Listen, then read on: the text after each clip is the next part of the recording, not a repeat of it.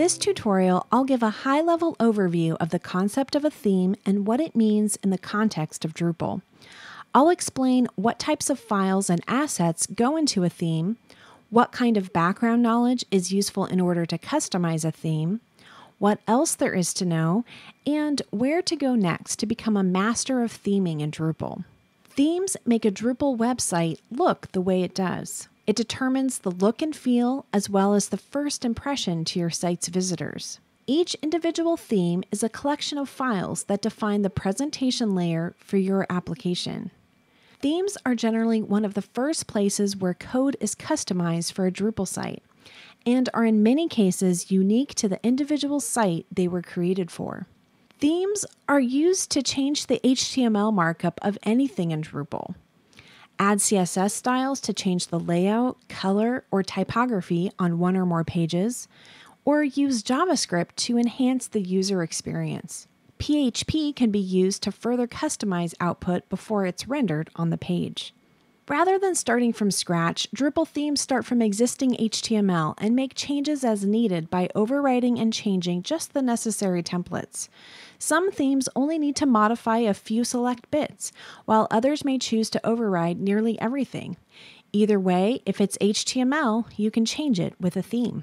In order for this to work, every component in Drupal that needs to display something in the browser does so by providing a simple, minimal HTML template for that element. Whether it's the content of a node, the site logo displayed in the header, or even the header region itself, the required HTML is rendered from a template. These templates can be optionally overridden by a theme in order to change the markup they generate. Without having to write any code for a theme, you can install, enable, and configure an existing theme through the Drupal interface.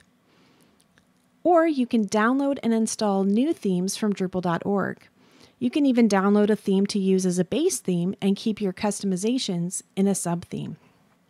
Once you're ready to start creating your own custom theme or modifying an existing theme, you'll want to know about the structure and organization of a theme's files, describing your theme with an info file, using base themes, defining regions, the Twig template language, overwriting template files, adding CSS and JavaScript asset libraries, and using PHP for pre-processing of dynamic content.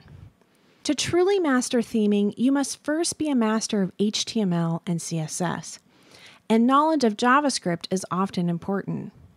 You'll also want to get comfortable with YAML, and if you need help, we've got a video tutorial for that as well. Once you're ready to dive into theming in Drupal 8, use our extensive and ever-expanding Drupal 8 theming guide, which was created to help you on your way to Drupal 8 theming mastery. To recap, themes determine your Drupal site's look and feel. In a typical theme, you'll find meta information about the theme and its regions and dependencies, one or more CSS files, JavaScript, custom images, and template files that contain the markup of your theme's pages and their components. To master theming, you'll need to first be a master of HTML and CSS, know some YAML, and it won't hurt to know some JavaScript too, depending on the needs of your site. Check out our Drupal 8 theming guide and learn to master theming in Drupal 8.